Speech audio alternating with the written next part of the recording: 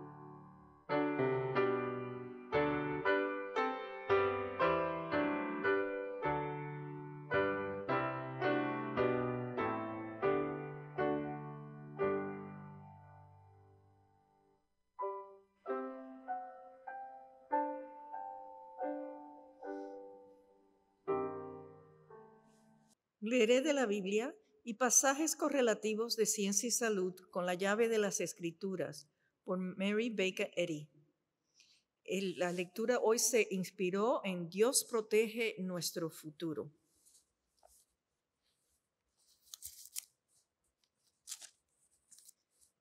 Salmos.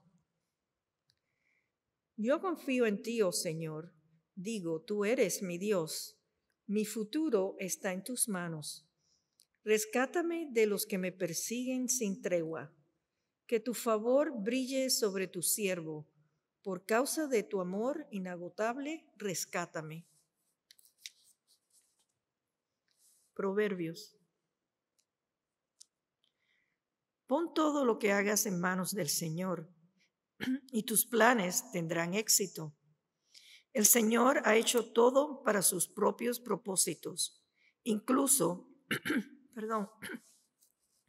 al perverso para el día de la calamidad. Con amor inagotable y fidelidad se perdona el pecado. Con el temor del Señor, el mal se evita. Cuando la vida de alguien agrada al Señor, hasta sus enemigos están en paz con él. Es mejor tener poco con justicia que ser rico y deshonesto. Podemos hacer nuestros planes, pero el Señor determina nuestros pasos.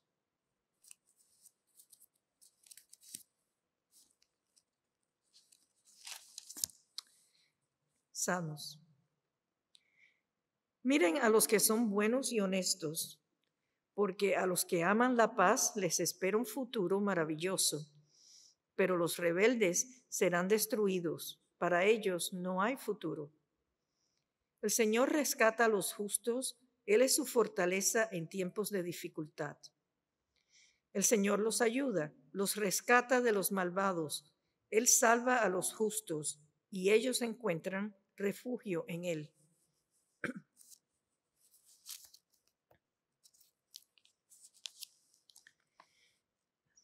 Santiago.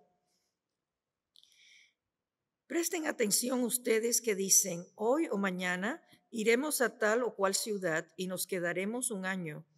Haremos negocios allí y ganaremos dinero. ¿Cómo saben qué será de su vida el día de mañana? La vida de ustedes es como la neblina del amanecer. Aparece un rato y luego se esfuma. Lo que deberían decir es, Si el Señor quiere, viviremos y haremos esto o aquello. De lo contrario, están haciendo alarde de sus propios planes pretenciosos y semejante jactanza es maligna.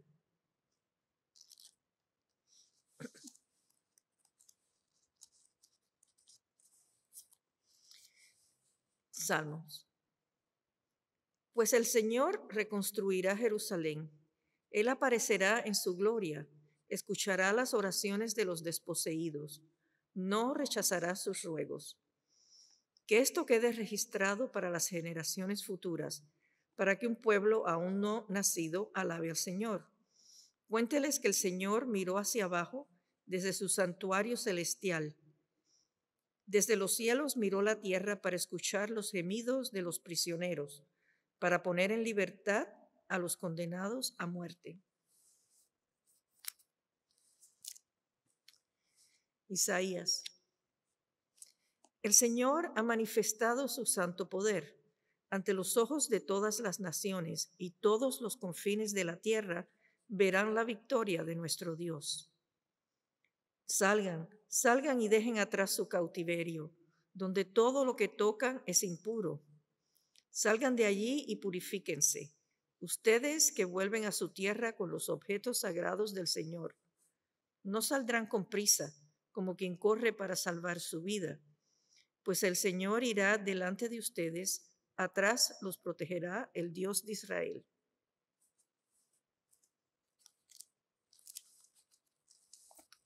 Segunda de Reyes.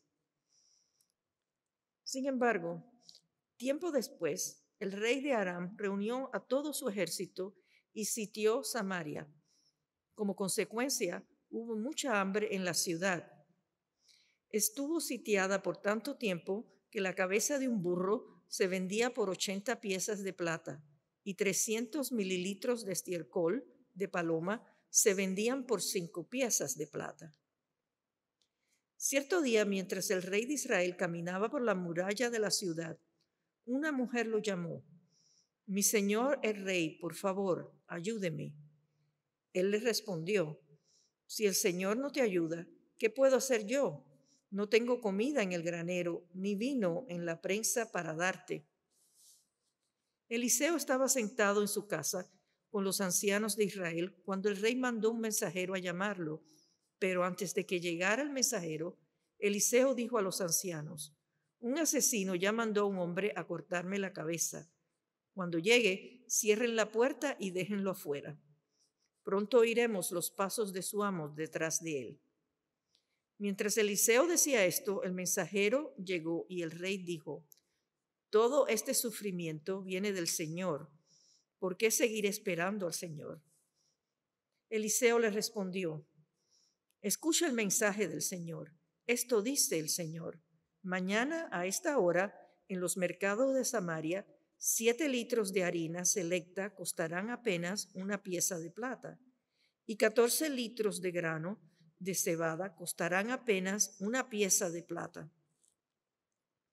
El funcionario que atendía al rey le dijo al hombre de Dios, eso sería imposible aunque el Señor abriera las ventanas del cielo.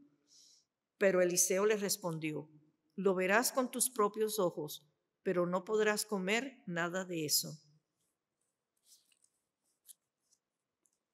Primera de Pedro. Si los justos a duras penas se salvan, ¿qué será de los pecadores que viven sin Dios? De modo de que si sufren de la manera que agrada a Dios, sigan haciendo lo correcto y confíen su vida a Dios, quien los creó, pues Él nunca les fallará. Dios se opone a los orgullosos, pero da gracia a los humildes.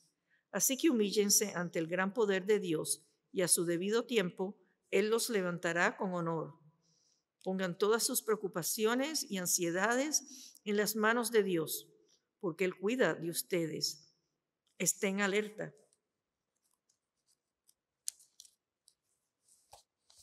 Isaías. Más tarde el Señor le envió al rey Acaz el siguiente mensaje. Acaz, pídele al Señor tu Dios una señal de confirmación. Hazla tan difícil como quieras, tan alta como los cielos o tan profunda como el lugar de los muertos. Pero el rey se negó. No, dijo el rey, no pondré a prueba al Señor así. Entonces Isaías le dijo, escuchen bien ustedes de la familia real de David. ¿Acaso no les basta con agotar la paciencia humana? ¿También tienen que agotar la paciencia de mi Dios? Muy bien, el Señor mismo les dará la señal. Miren, la Virgen concebirá un niño, dará a luz un hijo y lo llamará Emmanuel. Cuando ese hijo tenga edad suficiente para escoger lo correcto y rechazar lo malo, estará comiendo yogur y miel. Pues antes de que el niño tenga esa edad, las tierras de los 2 reyes que tanto temes quedarán desiertas.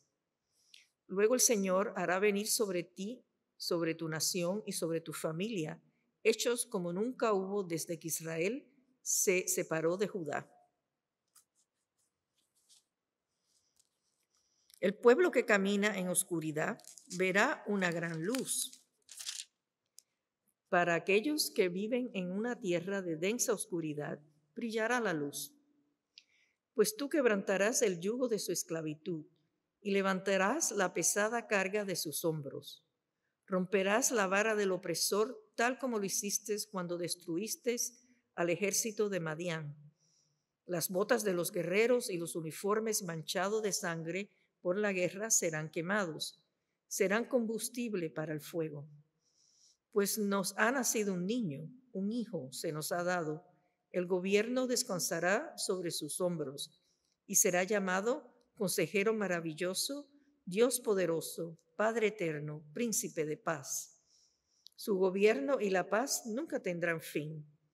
Reinará con imparcialidad y justicia desde el trono de su antepasado David por toda la eternidad.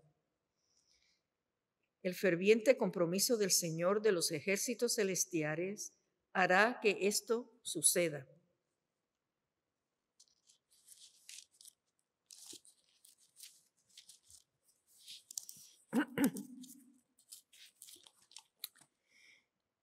Juan, no dejen que el corazón se les llene de angustia. Confíen en Dios y confíen también en mí. En el hogar de mi Padre hay lugar más que suficiente. Si no fuera así, ¿acaso les habría dicho que voy a prepararles un lugar? Cuando todo esté listo, volveré para llevarlos, para que siempre estén conmigo donde yo estoy. Y ustedes conocen el camino que lleva a donde voy. No, Señor, no lo conocemos, dijo Tomás. No tenemos ni idea de dónde vas. ¿Cómo vamos a conocer el camino? Jesús le contestó, yo soy el camino, la verdad y la vida. Nadie puede ir al Padre si no es por medio de mí. Si ustedes realmente me conocieran, también sabrían quién es mi Padre. De ahora en adelante ya lo conocen y lo han visto.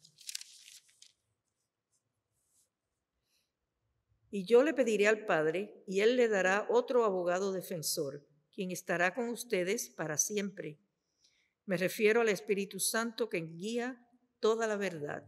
El mundo no puede recibirlo porque no lo busca ni lo reconoce, pero ustedes sí lo conocen porque ahora Él vive con ustedes y después estará en ustedes. No los abandonaré como a huérfanos, vendré a ustedes. Dentro de poco, el mundo no me verá más, pero ustedes sí me verán. Dado que yo vivo, ustedes también vivirán. Cuando yo vuelva a la vida, ustedes sabrán que estoy en mi Padre y que ustedes están en mí y yo en ustedes. Los que aceptan mis mandamientos y los que obedecen son los que me aman. Y porque me aman a mí, mi Padre los amará a ellos, y yo los amaré y me daré a conocer a cada uno de ellos. Les he dicho estas cosas antes de que sucedan, para que cuando sucedan, ustedes crean.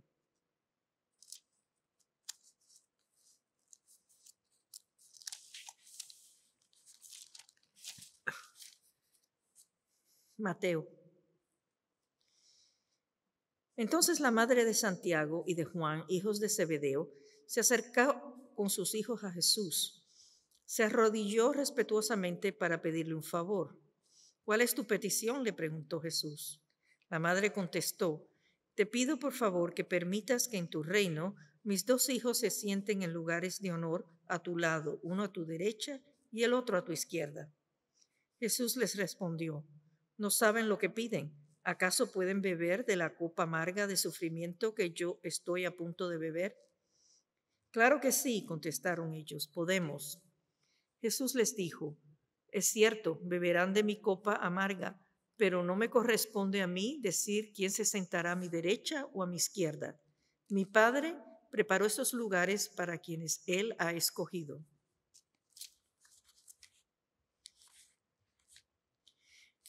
Luego la gente que había arrestado a Jesús lo llevó a la casa de Caifás, el sumo sacerdote, donde se habían reunido los maestros de la ley religiosa y los ancianos.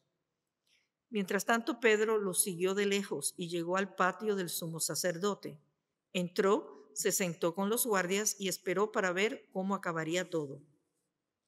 Entonces el sumo sacerdote se puso de pie y le dijo a Jesús, bien, ¿no vas a responder de estos cargos? ¿Qué tienes que decir a tu favor? Pero Jesús guardó silencio. Entonces el sumo sacerdote le dijo, te exijo, en el nombre del Dios viviente, que nos digas si eres el Mesías, el Hijo de Dios. Jesús respondió, tú lo has dicho, y en el futuro verán al Hijo del Hombre sentado en el lugar de poder a la derecha de Dios y viniendo en las nubes del cielo.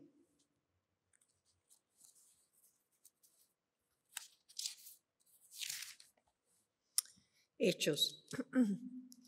Ahora levántate, pues me aparecí ante ti para designarte como mi siervo y testigo. Dile a la gente que me has visto y lo que te mostraré en el futuro. Y yo te rescataré de tu propia gente y de los gentiles. Sí, te envío a los gentiles para que les abras los ojos a fin de que pasen de la oscuridad a la luz y del poder de Satanás a Dios. Entonces recibirán el perdón de sus pecados y se les dará un lugar entre el pueblo de Dios, el cual es apartado por la fe en mí.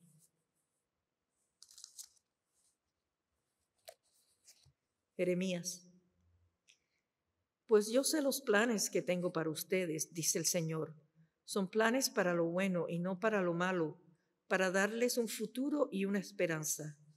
En esos días, cuando oren, los escucharé. Si me buscan de todo corazón, podrán encontrarme. Si me encontraran, dice el Señor, pondré fin a su cautiverio y restableceré su bienestar. Los reuniré de las naciones a donde los envié y los llevaré a casa de regreso a su propia tierra.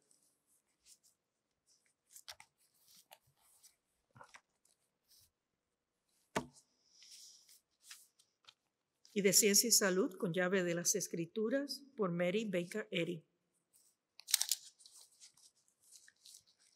Los antiguos profetas obtenían su previsión desde un punto de vista espiritual e incorpóreo, no por presagiar el mal ni por confundir la realidad con la ficción, prediciendo el futuro desde una base de corporealidad y de creencias humanas. Cuando están lo suficientemente avanzados en la ciencia como para estar en armonía con la verdad del ser, los hombres involuntariamente llegan a ser videntes y profetas, no controlados por los demonios espíritus ni semidioses, sino por el Espíritu único. En la prerrogativa de la mente divina y siempre presente y del pensamiento que está en concordancia con esta mente, conocer el pasado, el presente y el futuro. Estar familiarizado con la ciencia del ser nos capacita para comunicarnos más ampliamente con la mente divina, para prever y predecir los acontecimientos que conciernen al bienestar universal, para estar divinamente inspirados, sí, para alcanzar el ámbito de la mente ilimitada. Todo lo que sabemos correctamente del Espíritu viene de Dios, el principio divino, y se aprende mediante el Cristo y la ciencia cristiana. Si esta ciencia no ha sido aprendida a fondo y asimilada debidamente, podemos conocer la verdad más exactamente de lo que puede el astrónomo leer las estrellas o calcular un eclipse. Esta lectura por la mente es lo opuesto de la clarividencia. Es la iluminación de la comprensión espiritual que demuestra la capacidad del alma, no la del sentido material.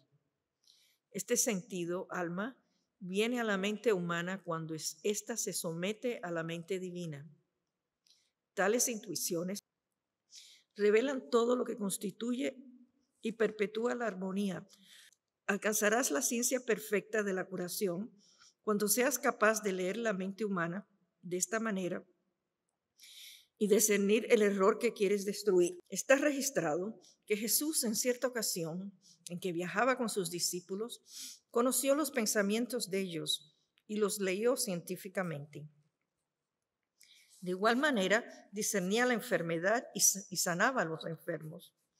Por el mismo método, acontecimientos de gran importancia fueron predichos con anticipación por los profetas hebreos. Nuestro maestro reprendió la falta de este poder cuando dijo: hipócritas, que sabéis distinguir el aspecto del cielo, mas las señales de los tiempos no podéis.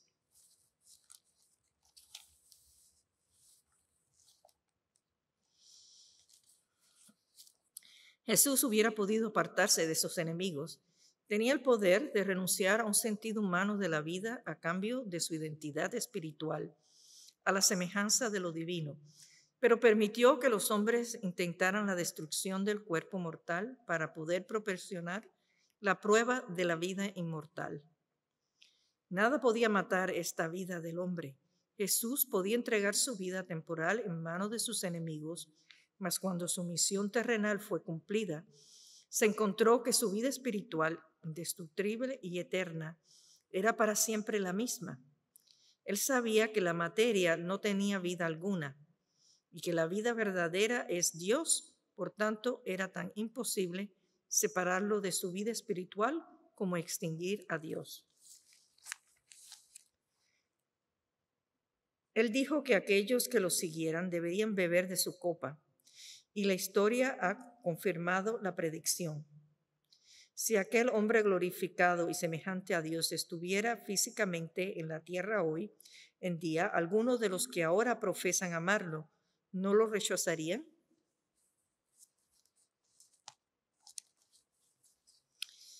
Refiriéndose al materialismo de la época, Jesús dijo: la hora viene y ahora es cuando los verdaderos adoradores adorarán al Padre en espíritu y en verdad.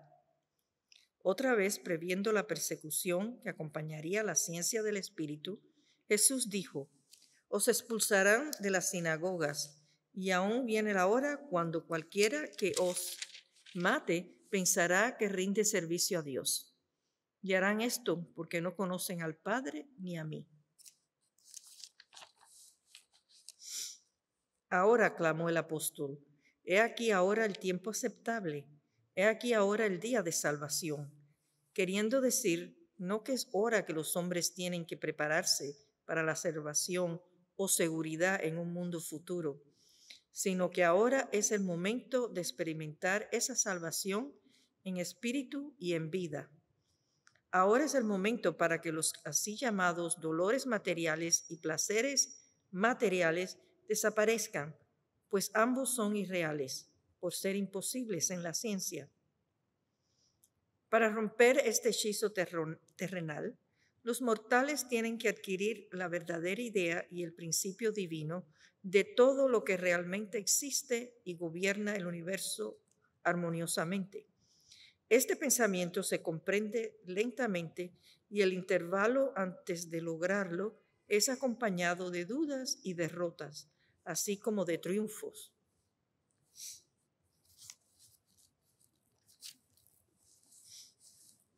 No juzgues el avance futuro de la ciencia cristiana por los pasos ya dados, para que tú mismo no seas condenado por no haber dado el primer paso.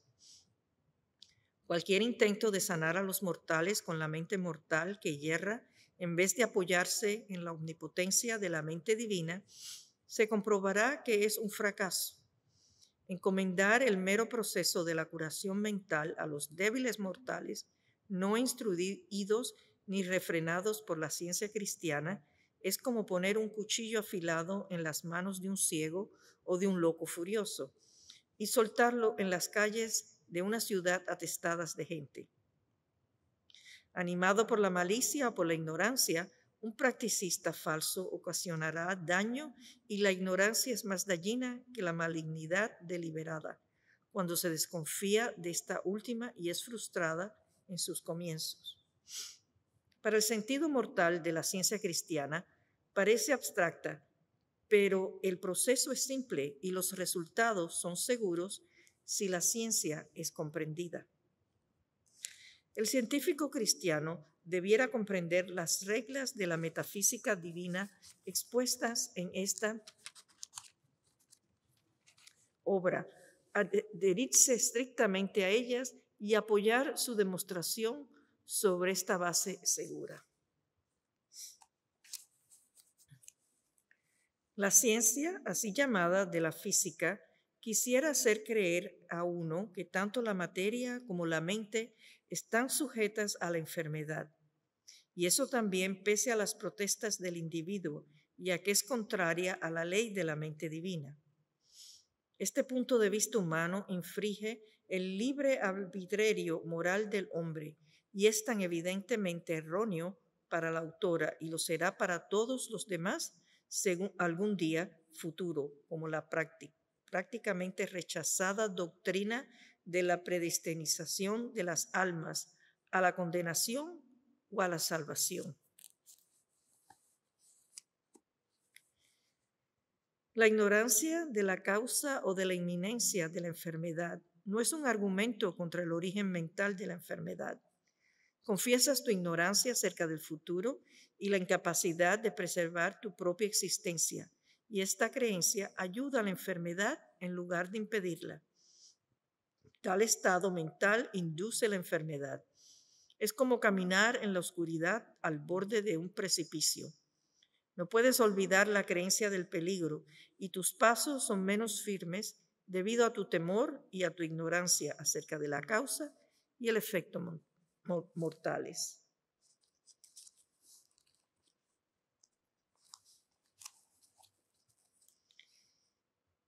Los pasos del pensamiento al ascender por encima de los puntos de vista materiales son lentos y presagian una larga noche al viajero, pero los ángeles de su presencia, las intuiciones espirituales que nos dicen la noche está avanzada y se acerca el día, son nuestros guardianes en las tinieblas. Quien quiera que abra el camino en la ciencia cristiana es un peregrino y forastero que traza la senda a generaciones aún por nacer.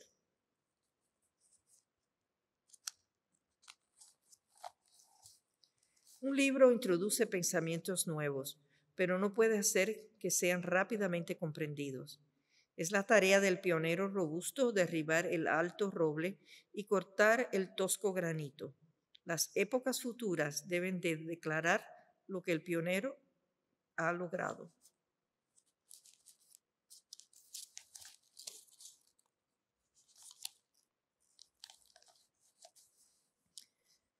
Aquel a quien el brazo del Señor se ha revelado creerá nuestro mensaje y se elevará a una renovación de vida con regeneración.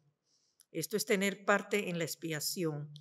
Esta es la comprensión en la cual Jesús sufrió y triunfó. No está lejos el momento en que los puntos de vista teológicos comunes respecto a la expiación experimentarán un gran cambio, un cambio tan radical como el que se ha efectuado en las opiniones populares sobre la predestinación y el castigo futuro.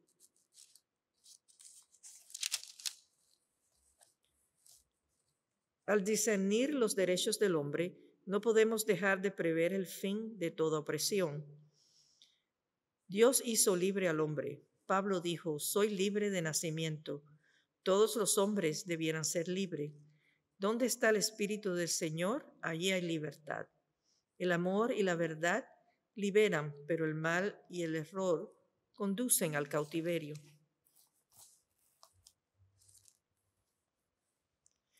El Espíritu Dios nunca germina, sino que es el mismo ayer y hoy y por los siglos. Si la mente, Dios, crea el error, ese error debe de existir en la mente divina, y esta suposición del error destronaría la perfección de la deidad.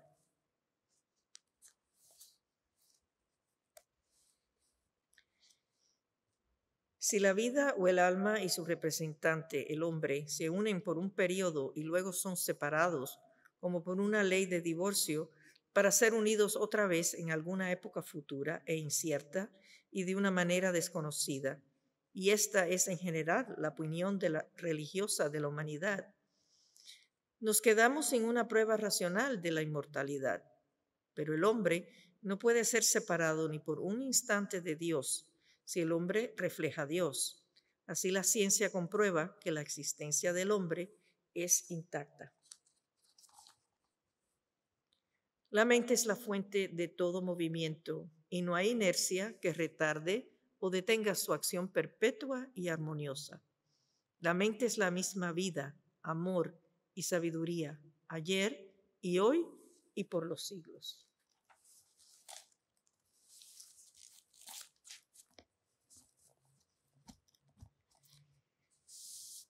Oremos por esta congregación, primero en silencio y después diremos en alta voz el Padre Nuestro.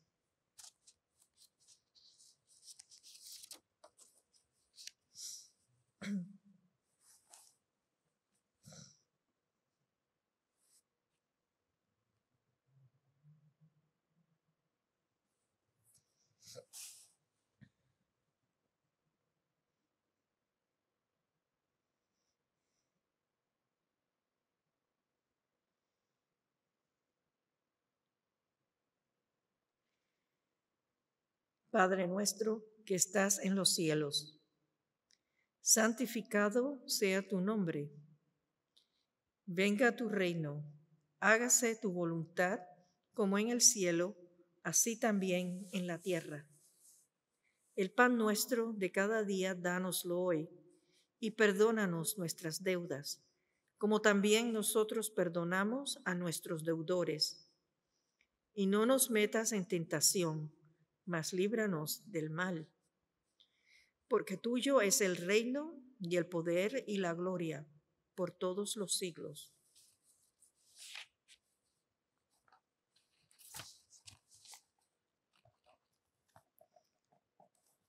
Cantemos el himno número 63. Leeré el primer verso. Aquí en la tierra alabad a vuestro santo Creador, y loas para el Redentor, en todas partes entonad. Himno 63.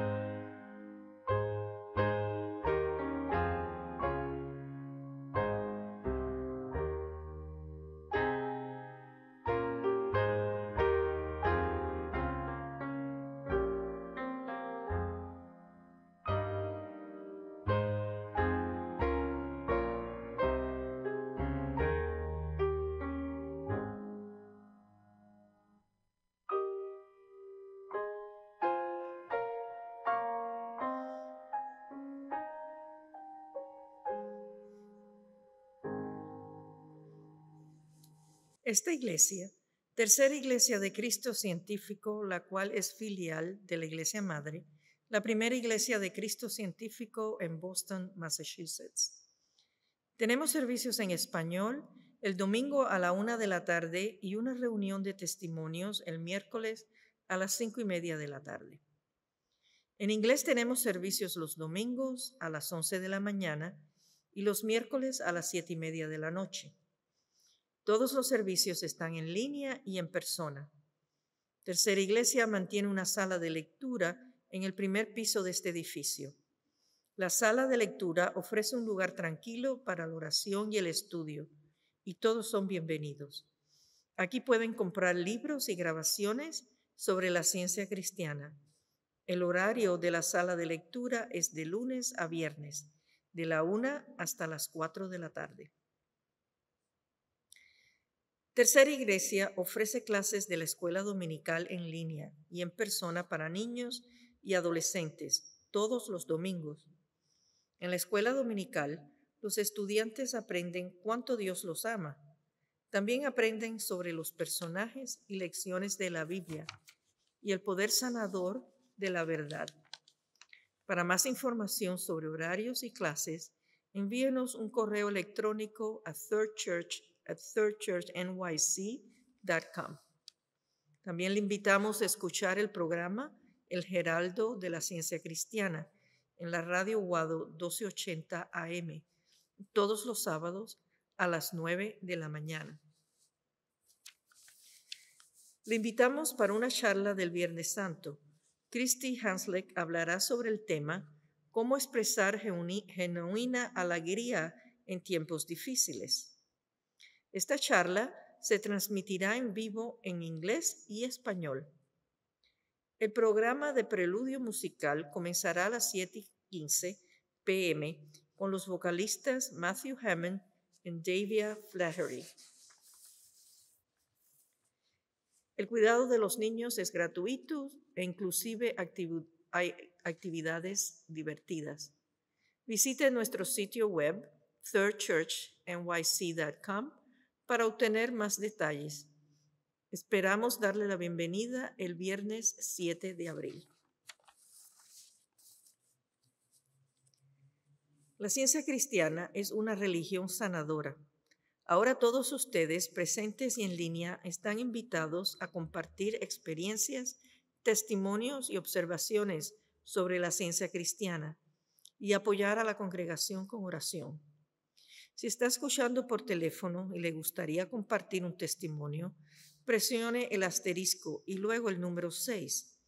Nuestro técnico está escuchando y activará su voz. En este momento tendrá la palabra. Favor de hablar directamente al micrófono de su teléfono. No use el altavoz para que podamos escucharlo mejor. Si está asistiendo por Zoom, favor de activar su micrófono y tendrá la palabra. Thank you. ¿Aló? Sí, por favor. Sí, buenas noches. Muchas gracias por esa linda lectura, muy inspirada y eficaz. Quiero dar agradecimiento a Dios que nunca nos falla a los que lo aman, ¿no? Y a los que recurren a Él en todo desafío y confían en Él. El amor divino siempre nos cuida. Ha cuidado el pasado, el presente y cuidará del futuro. Yo tuve la oportunidad de poner en práctica la verdad, la ciencia, y comprobarla durante un viaje al Perú a visitar a mi papá hace 14 años. ¿Me escuchas bien? Sí, okay. Sí, continúa. Gracias. El amor divino siempre está a mano para responder a nuestras necesidades. Y mientras estuve allí, tuve una emergencia con mi papá. estuvimos en un hotel planeando una visita al Museo Naval, a donde mi papá había servido por muchos años. Y nos quedamos en un hotel y durante la noche hubo un ruido muy fuerte en el baño. Y mi hermano y yo nos levantamos al instante y encontramos a nuestro papá tirado en el piso de la ducha. Aparentemente se había tropezado y todavía tenía puesta su gorra de marinero de lana que siempre usa para dormir. Y ver esa preciada gorra protegiendo su cabeza del borde de los azulejos me conmovió e iluminó mi pensamiento. Para mí eso fue como si el amor divino me estaba diciendo, estoy aquí, todo está bien.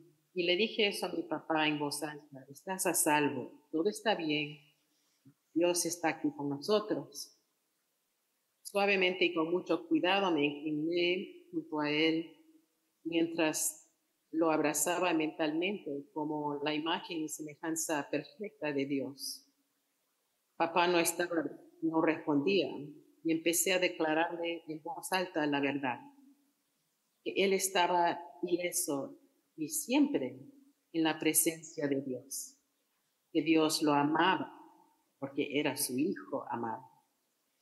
Acunándolo en mis brazos, declaré con firmeza que la vida omnipresente de Dios era su vida eterna y nada podía interferir con esa vida ni quitársela.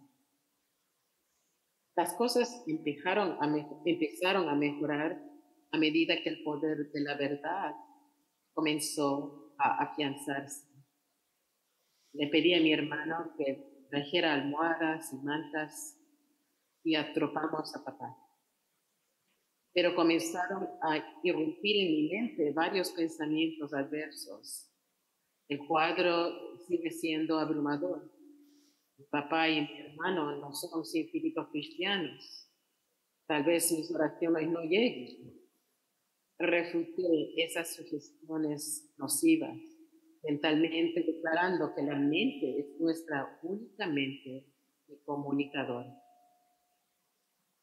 Mientras escuchaba para saber qué podíamos orar juntos en español, me vino al pensamiento el Padre Nuestro, con su sentido espiritual, por Mary Baker Eddy. Le pedí a mi papá que lo dijera junto con nosotros y que pudiera orarlo mentalmente, porque no parecía que iba a poder decirlo. Y nosotros empezamos a orar profunda y lentamente, con reverencia, aferrándonos a cada palabra de todo corazón. Después de a la mitad de la oración, papá pudo hacerse oír cuando terminábamos al Padre Nuestro. Estaba más alerta y no tenía ninguna molestia. Esto me demostró que, como dice la señora Edith, esta oración realmente cubre todas las necesidades humanas. Media hora después, papá sintió que debía intentar ponerse de pie. No podía quedarnos en el piso del baño toda la noche. Y paso a paso demostró la habilidad de moverse sin impedimento o molestia alguna. Ponerse de pie y sostenerse, mantenerse estable en sus pies y caminar hasta la cama. Al acostarnos, reafirmamos que el Hijo de Dios jamás se había caído. La mañana siguiente hicimos el paseo. Fue un día memorable. Disfrutamos la visita a las instalaciones navales, así como un delicioso almuerzo de mariscos en la zona. El día siguiente, papá nos pidió que lo lleváramos al hospital naval para hacerse un examen y sacarse radiografías, simplemente para verificar que todo estaba bien. En el camino recordé que no debía preocuparse porque Dios tenía el trabajo de mantenerlo feliz y armonioso. Yo sabía que el médico encontraría todo de acuerdo con lo que Dios sabía que era la verdad. Y así fue. No fue necesario que le pusieran un collar ortopédico ni le dieran pastillas. No encontraron otra cosa más que la perfección de papá. El amor divino estuvo presente todo el tiempo y tuvo la última palabra. Yo estoy muy agradecida por esta preciada y incomparable ciencia cristiana. Muchas gracias por un bello servicio esta noche. Muchas gracias por su testimonio y muchas gracias por su presencia, su oración, su testimonio y apoyo a esta congregación durante el servicio. Concluiremos esta reunión cantando el himno número 7. Leeré el primer verso. La luz del día aquí conmigo está. Desaparece ya la oscuridad. Tú das la fuerza y la libertad. Siempre contigo viviré verdad. Himno número 7.